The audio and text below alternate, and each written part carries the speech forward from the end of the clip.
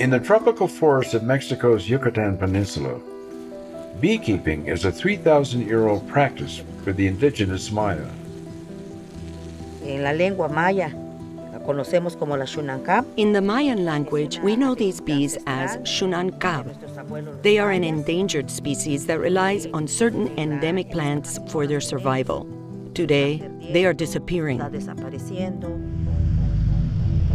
In 2012, the Mexican government granted permits to chemical agriculture giant Monsanto to grow genetically modified soy in 7 Mexican states.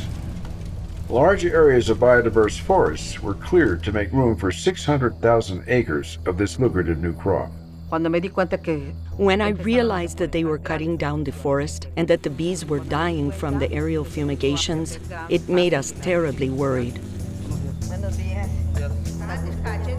Leydy helped bring together a broad coalition of community organizations, environmentalists, and beekeepers. They quickly discovered that Monsanto's permits had been granted illegally. Mexico has an international treaty where it has agreed to consult indigenous peoples when a project puts them at risk.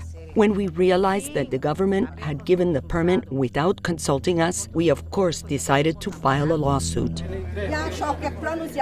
Leydy and her Mayan collective launched a far-reaching awareness campaign that received overwhelming public support and it put Monsanto and the government on the offensive. La reacción fue de confrontación. Their reaction was to confront us. They threatened and discredited us as indigenous leaders. Miedo, no lo sentí. I didn't feel afraid because as a Mayan woman, I know I am able to fight.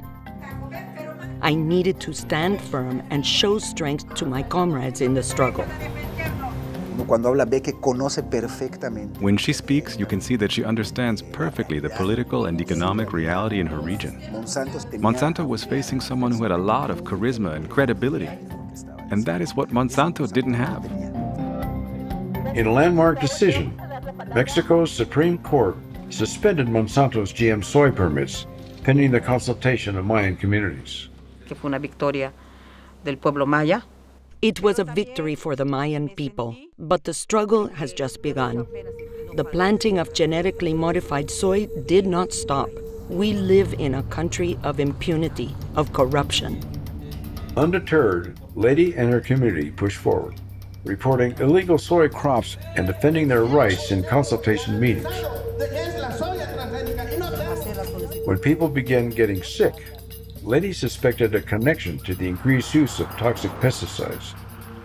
She partnered with researchers who found dangerously elevated levels across the board. Every year, the levels of contamination are increasing. Everything is in jeopardy. The very lives of our people are at risk.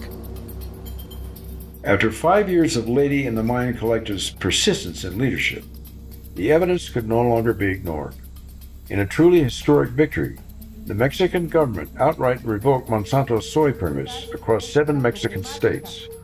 Leydy and her Mayan people had finally prevailed. Eso nos da un enorme. That is something that gives us enormous satisfaction as indigenous peoples. We took a great step in resistance for our land and in resistance for our forests. Looking to the future and with ongoing threats to Mayan territory, Leydy's work continues. Y nos estamos organizando. We're organizing in our towns. We're returning to our knowledge. And that is what I want to say to the world. The Mayans are alive and the Mayans are fighting. It's a fight for life. De vida.